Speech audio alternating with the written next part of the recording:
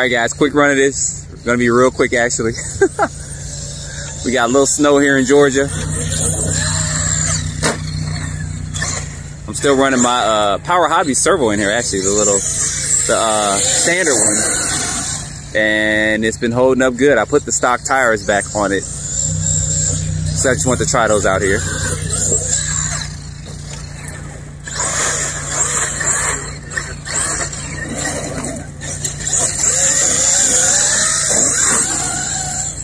Yeah, we were running earlier, that's why I got the marks out there.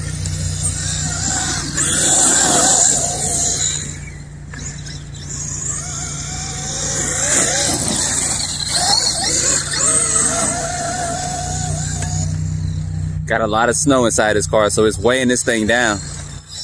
And I just hit LVR, probably overheated somewhat, because it did it earlier, so it's probably got so much snow. And look how much snow it's got, and it's weighing the thing down.